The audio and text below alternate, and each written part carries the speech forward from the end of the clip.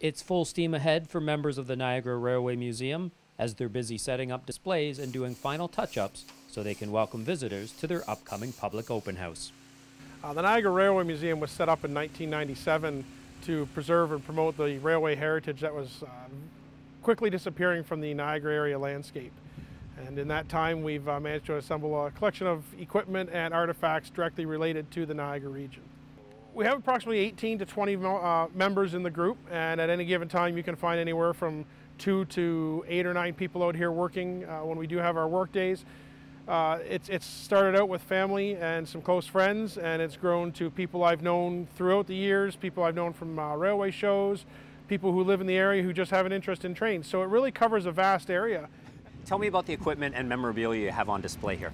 The equipment started out with trying to acquire the last steam locomotive from the Queenston Chippewa Power Project, which was the power canals used for Adam Beck Generating Station number 1.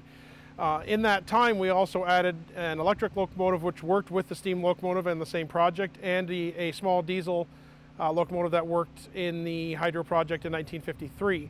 So our 3 main locomotives in the collection are all directly related to the hydro projects in Niagara Falls. Since that time, we've added some other little pieces of equipment, fireless steam locomotive that came from Atlas Steel in Welland and is the last one and one of only 2 in Canada.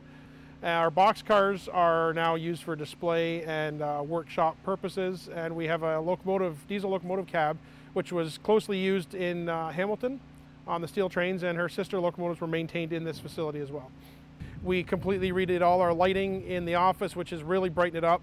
Donations that came in late last year were items from the former Niagara Central Hobbies in St. Catharines, the hobby shop on St. Paul Street.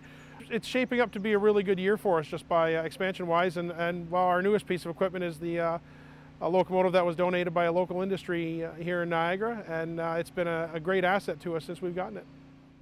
The Niagara Railway Museum is located at 21 Warren Street in Fort Erie, and they invite everyone to attend their last big open house of the year, September 10th and 11th.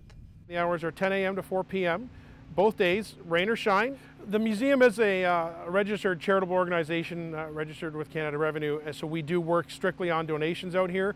We do not have any paid staff. Everything we do, we rely on the donations of people that come in the door and our model railway shows. So we do ask for a monetary donation to help us keep things going and to improve the facility as we move along. September 10th and 11th is kind of like the end of our big displays, but we will be still open Saturdays to the end of the month. And again, it is always rain or shine. Then we go into our model railway show in St. Catharines at the end of October, which is our final big fundraiser for the year. For more details on the open house or how to become a member, visit nfrm.ca. Reporting for The Source, I'm Mark Wicobredo.